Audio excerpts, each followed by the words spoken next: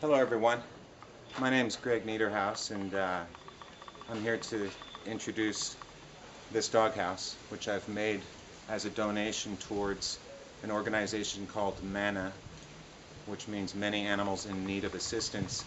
They're holding a fundraiser up in Zhubei at a place called Titi on January 11th, and they're trying to raise money for stray dogs. So I don't have any money, but I have woodworking skills, and what I did was make this doghouse. And the reason I'm making this video is because I understand that most of the supporters of MANA are not very rich people like myself, and I made this house with the thought in mind that it would be for a rich person's chihuahua and placed in their living room or something like that. I think it's a piece to treasure, and I wouldn't want to see it end up in the wrong hands.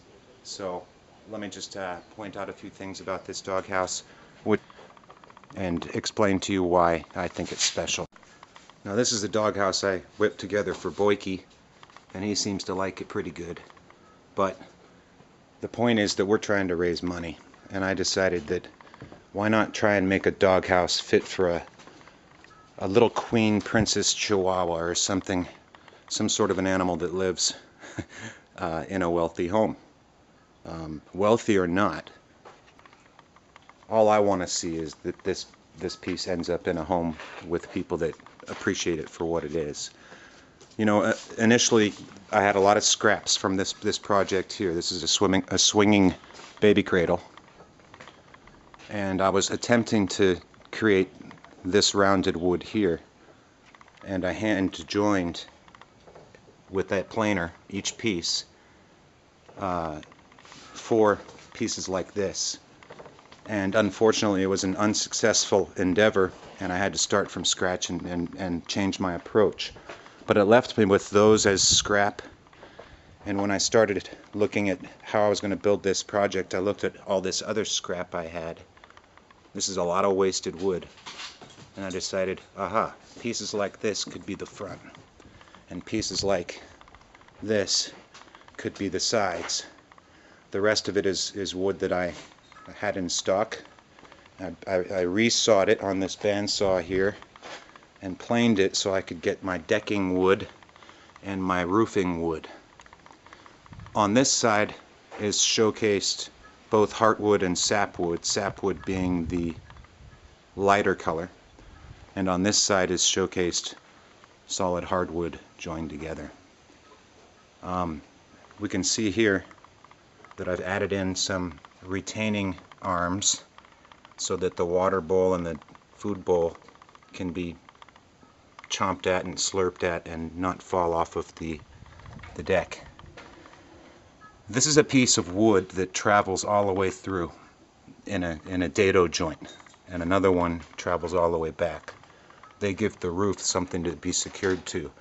That beam there travels all the way back and joins at the most beautiful piece in the whole piece of work. It is wicked grain, very, very beautiful. It's got 4 cute little doggy feet to support it, and of course it shows who made it. That's me. Anyway, that's pretty much all I'll say about this at this point. I hope that you all come and support on January 11th. Attempt to raise money for all those poor dogs. This thing is up for auction, and it's going to go to the highest bidder. I'm not in this for the profit. I'm in this for the animals and for promotion of my personal endeavors, which is woodworking. Let's hope that this thing ends up in the right hands. I really hope that whoever ends up with this doghouse values it for its quality and for the love that went into building it, and for the cause of the dogs.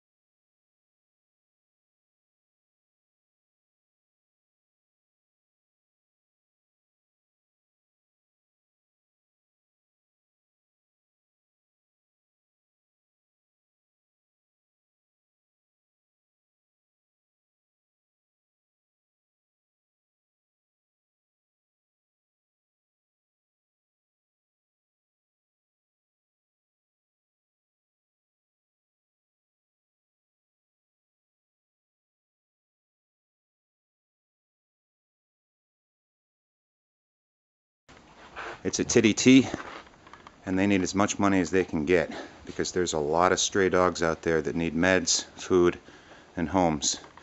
Let's all come together and try and do something positive. Thank you for watching.